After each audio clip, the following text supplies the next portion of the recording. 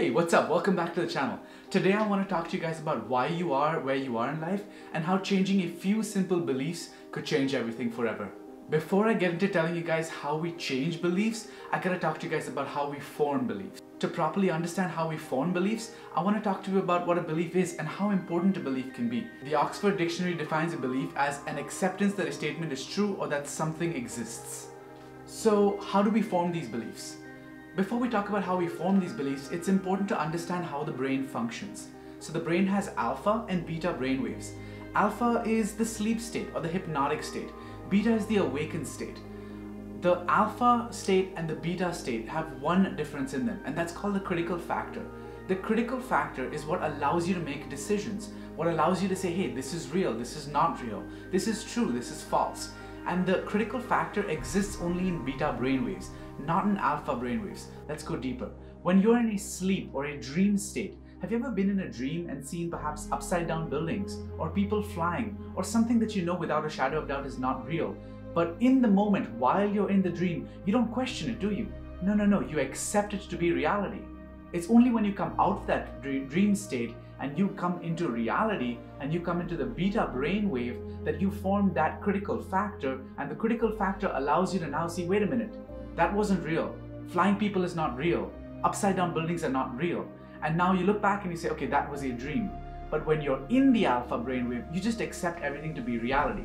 You accept everything around you to be the truth. When you're in beta brainwave, you actually start questioning things. Let's go even deeper. Here's the crazy part.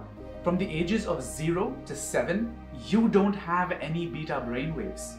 It's all alpha. It's all sleep or hypnotic state. That basically means you're under hypnosis from the age of 0 to 7, or you're asleep.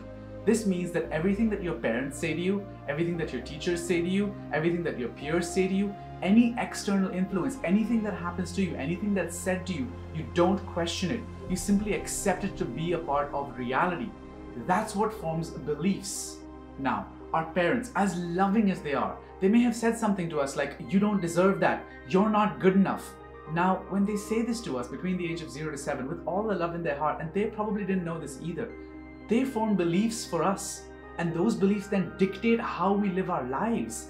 Imagine going through your life with the belief of you're not being good enough. How is that showing up for you in different areas of life? It gets buried deep inside the unconscious mind. Now, one of the prime directives of the unconscious mind is to protect you, and the unconscious mind is going to do everything it can to protect you around these beliefs that you have. And these beliefs are the core root of what your being is. So your unconscious mind has a duty to make that come true. So if your belief is that I'm not good enough, your unconscious mind is going to do everything around you to make you believe that you're not good enough. That's crazy. Now, let me ask you this. If I asked you to go on a 12-story building and I said, jump off this building, gravity is not real, what are you going to tell me? You're probably going to look at me and say, you're crazy, gravity is real, I'm not jumping off this building, I'm going to die. And you're right, gravity is real. Please don't go jumping off buildings. Some of you right now are thinking that I'm crazy, right? No, don't worry, I'm going somewhere with this, stick it out with me. Growing up, how many of you have heard the phrase, money doesn't grow on trees, or money is the root of all evil? Now, let me ask you this. If you truly believed at an unconscious level that money is the root of all evil, do you think you're going to do more to attract more of it, or stay the hell away from it? That's right. Unfortunately, when you have limiting beliefs or disempowering beliefs, that's what they do. They hold us down. Our unconscious mind has a function. The function of the unconscious mind is to make all of our beliefs into reality. If your belief is that money is the root of all evil, you're not going to have more of it. How many of you know people that no matter how much money they have in their life, I mean, they could go and win the lottery and they'd still be broke? We all know some of those people.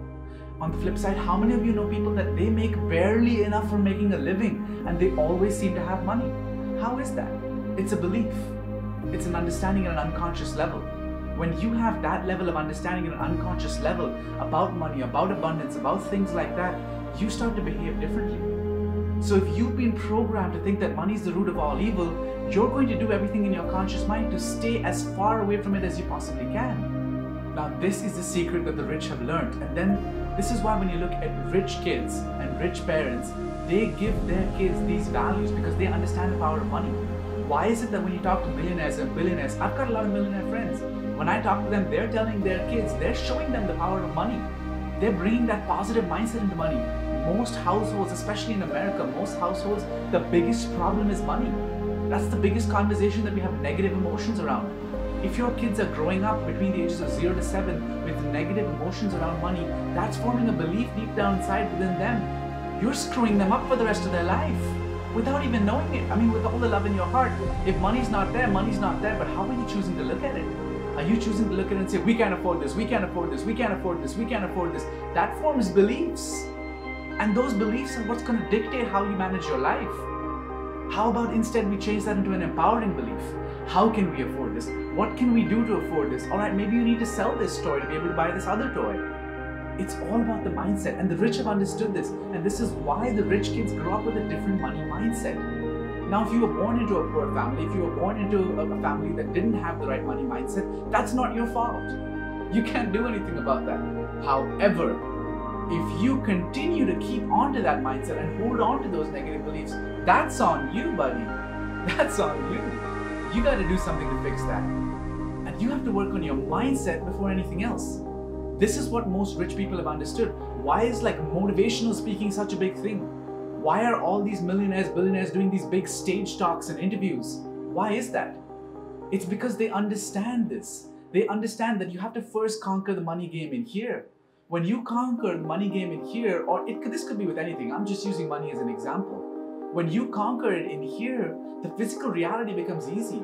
Our language is a powerful tool. Most of us seem to think that we use our language to describe the reality around us, but that couldn't be further from the truth. We actually use our language to create our reality. Whatever we say is what happens to us. If you're going to continuously say, I can't afford this, I can't afford this, I can't do this, or I'm not capable of that, I'm not good enough, I'll never have that, you're right, you never will. But if you change your way of speaking around it, if you change your language around it, and you're like, okay, how can I have that? How can I do this? How can I have this? That's what shows up for you. You start seeing ways that you didn't see before. Everything exists. How did Jeff Bezos make it? He wasn't born into a rich family. It's a mindset. Elon Musk, it's a mindset. Warren Buffett, it's a mindset. You ask any successful person, they'll tell you it's 80% in the head. And of course, I'm just talking about money right now and business specifically. This is true of all areas of life. If you want to achieve something, if you want to change your belief, it starts from internal. Now, when we have limiting beliefs and negative emotions, which we all do, so don't even try denying it. We all have limiting beliefs and negative emotions. Realizing it is step one. Once you realize it, you can let go of the negative emotions. Wouldn't it serve you better to preserve the positive learnings instead, so that if you needed them in the future, they'd be there? Absolutely. I think that by preserving the positive learnings from any incident that happens to you or happens for you, you're able to understand that life is constantly happening around you for you. Life is happening in a way that serves you. If you look at it and go, oh my God, my life is this, my life is that, my life is this, my life is that, then that's what's going to show up for you. Be very cognizant of your language that you're using.